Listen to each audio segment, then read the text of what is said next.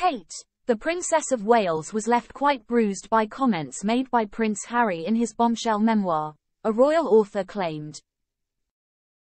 The Princess of Wales featured heavily in her brother-in-law's intimate analysis of his life as a royal, released this year.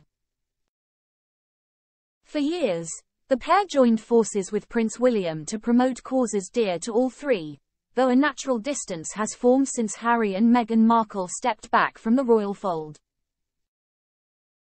Author Valentine Low says Kate was left surprised by remarks in Spare, but committed to not letting his comments affect her personal and royal life. Low claimed, "She does have a lot of grace. In Spare, he starts off by portraying her almost like a sister. They were very close, they got on terribly well. And later, the portrait he paints is of someone rather cold and frosty towards Meghan. So she must be feeling quite bruised by that." Speaking to Die for Daily creator Kinsey Schofield, Low noted the couple has however opted to remain silent about the allegations Harry made, and continued to focus on their work. He added, "But she and William have both gone out of their way not to react, and they've definitely told their staff not to go around giving briefings about what they feel about the book and about the Netflix series. I'm sure they're smarting on the inside, but they got on with the job and I think it's paid off."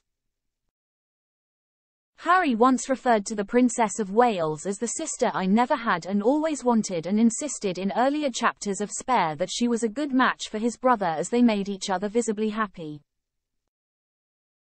But his tune changed later in the memoir, echoing previous interviews he and Meghan Markle gave after they departed from the royal family, in which they described Kate as a rather rigid figure.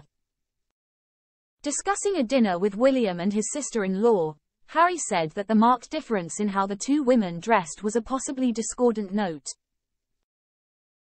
While the Duchess welcomed him to their Nottingham cottage home barefoot, Kate was done up to the nines. The Duke also claimed the Princess of Wales had raised concerns about being compared to, and forced to compete with Meg after their only joint engagement in 2018. Follow our social media accounts here on https://www.facebook.com/expressiousnews and at expressiousnews.